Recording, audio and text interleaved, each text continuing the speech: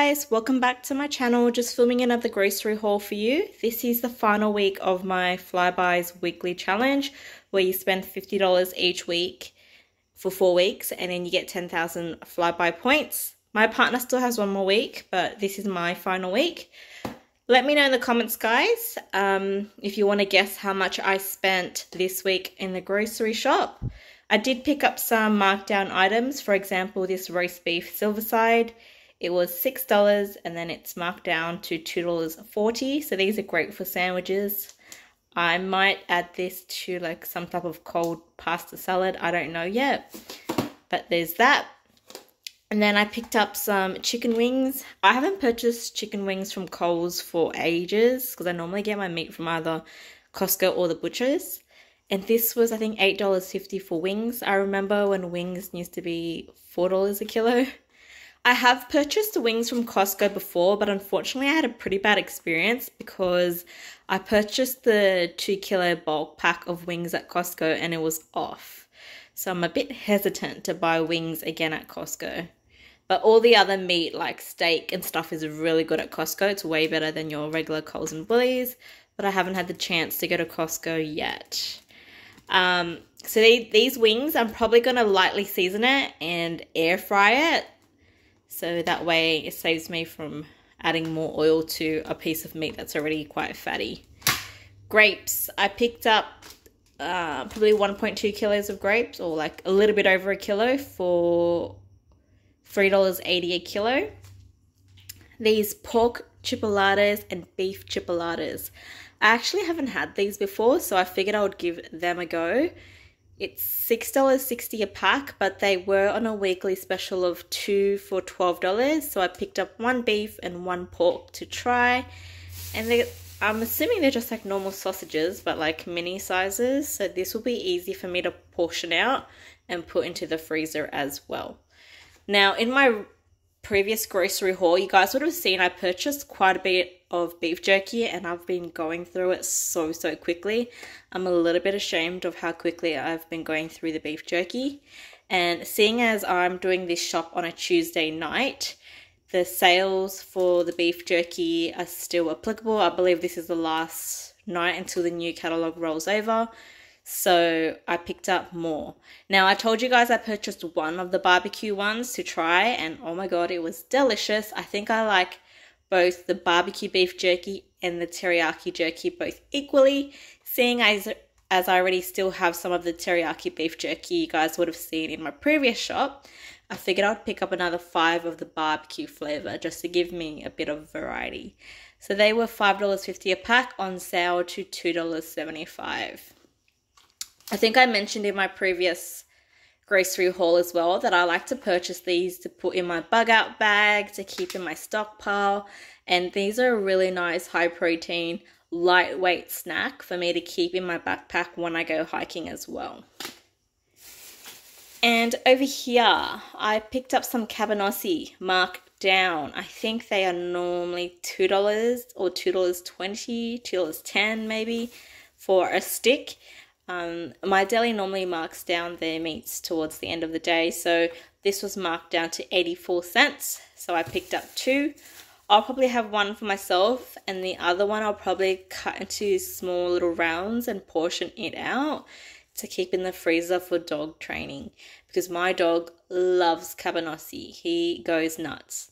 So my dog's actually trained to obviously take commands without being rewarded with a treat. He often loves pats and cuddles.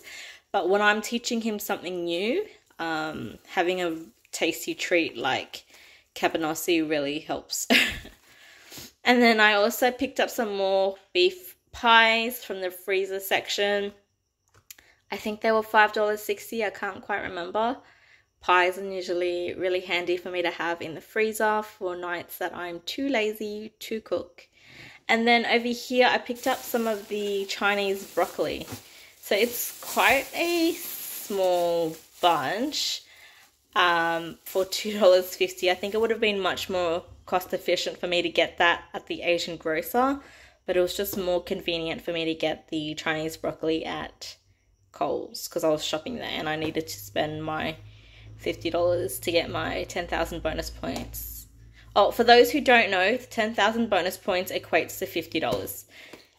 The Chinese broccoli, I'm probably going to cook some type of pork soup with maybe some dried shiitake mushrooms, maybe dried shrimp, and add in the Chinese broccoli to it. Might even serve it with some dried egg noodles, who knows. It really depends on what I feel like on the day. And those who have watched my channel quite regularly, you would know my pantry is quite well stocked. So I have a lot of dried noodle options and pasta options for me to pick from.